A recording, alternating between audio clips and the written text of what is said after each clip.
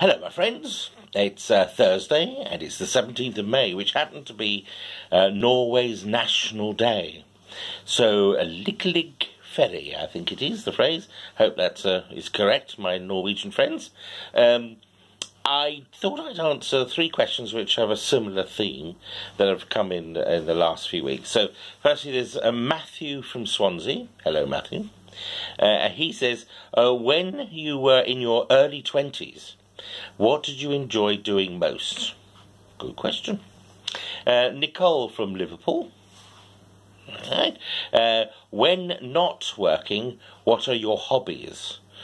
Another very good question. And then Chelsey from Dover. There we go. Chelsey from Dover. What do you hate most? Very good question. So here we go. Early 20s. Well, I was a bit of an adventurer in my 20s. I had a job. I worked in the civil service, and I was fortunate enough to get to work in Westminster. So when I was there, of course, I'm in the centre of London with lots of wonderful, wonderful things to go and see and do when you're not working. My job in the civil service is very simple. I just push paper around for hours and hours on end. But I did tend to work late, so very often I wouldn't finish until sort of 6:30 or 7 o'clock. So what I would do then is go off to Leicester Square, go to the cheap ticket booth, and get myself a ticket to whatever shows were on. So as a result, and we're talking about the 1980s, I told you it was a long time ago, I got to see all sorts of weird and wonderful shows, some curious experimental shows. I got to go to the museums, the galleries, the Portrait Gallery, the South Bank, the Festival Hall, got to see all sorts of concerts, the Albert Hall. So it was a wonderful time for somebody who liked the arts and was aspiring to work in the arts. So that's what I sort of did. And then getting on to Nicole's question about my hobbies, that sort of was my hobby at the time. Plus, I was an assistant warden of a music centre and had some very exciting times there, and working with students, which I thoroughly enjoyed.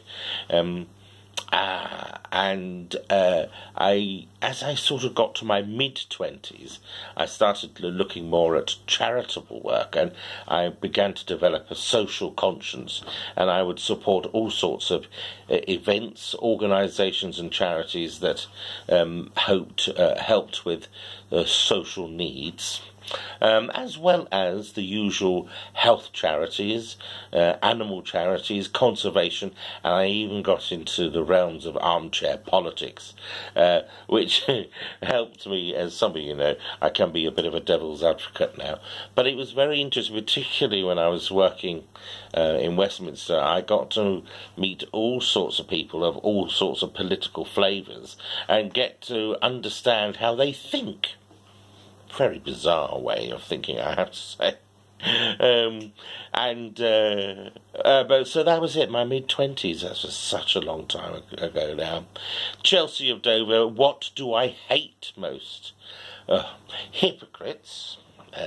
But I think as I've got older, I've begun to appreciate how precious time is. So anything that wastes my time, I really do hate. And very often, we've all experienced it. You've got your day planned. You're going to do this, that, and the other. The phone rings, the doorbell rings, or something else, and then something happens that steals your time. And I have to say, I hate that with a passion. So, if you don't waste my time, I'm very happy to see you.